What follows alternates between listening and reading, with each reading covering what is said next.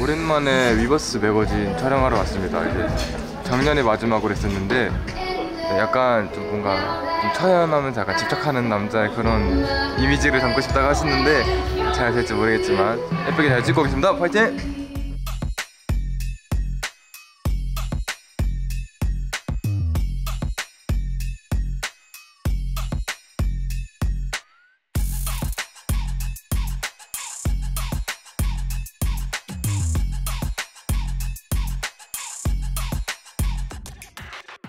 이런 식으로 만들어주면 되거든요. 네.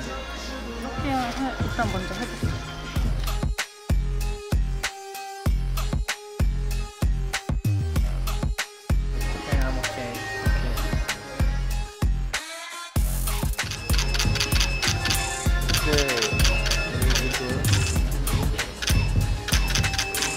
늘 항상 위버스 매거진에 나오는 저희 인터뷰나 사진들 좋아해 주셔갖고 이번에는 살짝은 전에 했던 것보다는 살짝 더 큰 느낌?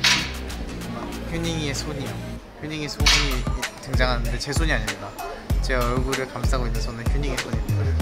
손연기를 펼쳐줬어요. 잠깐만.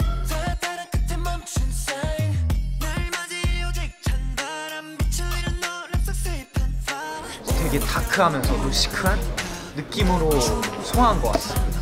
멤버들이 손 이렇게 그러니까 번경 막 손 해주고 했던 게 뭔가 참신하기도 하면서 예쁘게 나오더라고요. 그게 또 마음에 들었어요.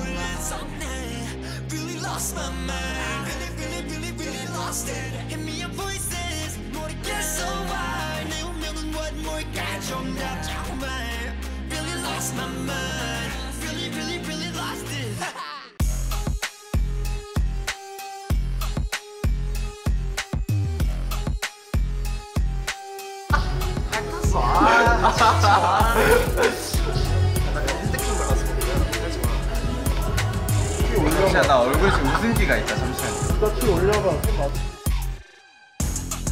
저요? 조금만 더. 저요?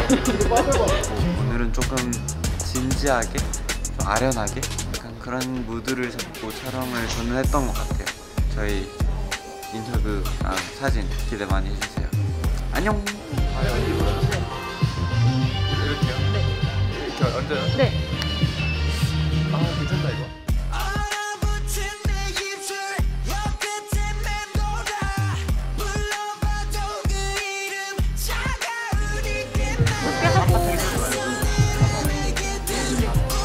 얼굴 살짝 뒤로.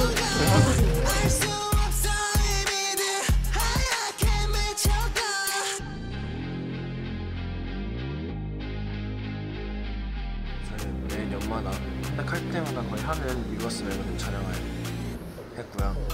사진이 굉장히 멋있게 잘 나온 것 같아서 이번에도 많은 굉장히 좋아해 주시지 않을까라는 생각이 듭니다.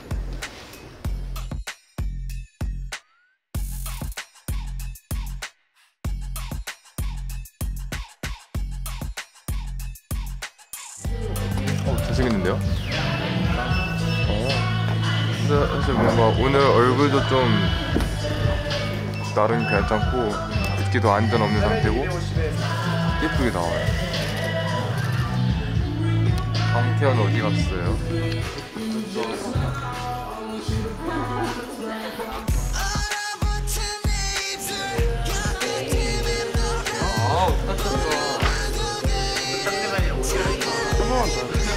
머리를 뒤로.